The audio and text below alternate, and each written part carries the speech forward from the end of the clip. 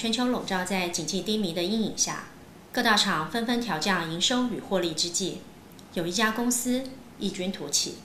在2008年10月28日发布的第三季财报，单季营收达1亿3400万美元，是历年来单季最高，营业毛利率达33%。这家公司就是 ARM， 安谋国际。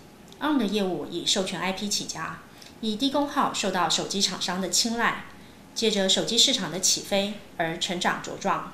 目前采用 ARM IP 的半导体公司超过200家，包括 TI、Broadcom、Qualcomm、NVIDIA、NXP 等。ARM 的营收也来自 Foundry， 如台积电。现在也有很多系统厂商直接采用 ARM 的解决方案，像是 Nokia、NEC 等。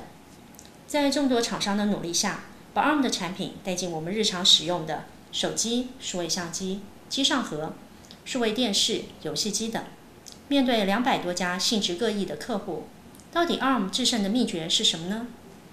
请看接下来这一段 ARM 总裁 Tudor Brown 接受 CTOV 专访时的答复。So right from the very start, when ARM as a company started 18 years ago, we concluded that the best business model for us was not to manufacture silicon, but to design our technology and then license that to the world's semiconductor companies. We started doing that in 1991, and ever since then we have been working with more and more companies. And today there are more than 200 companies that have licensed ARM technology.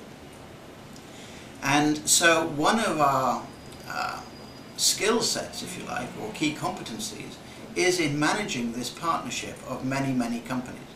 Now, of course, many of those companies that have licensed our technology compete with each other.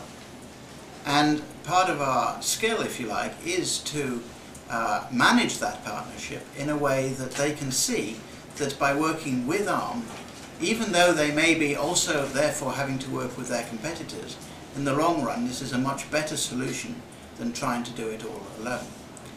And so it is with all areas in which we operate. We have the ARM connected community, which in addition to the 200 licensees of ARM technology, in total there are 500 companies.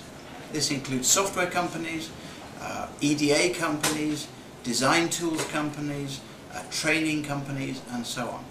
And our goal is to enable anybody who wants to design with ARM technology to be able to use the company that they choose, and not to be limited by the fact that ARM has only done business with 1 or 2 companies.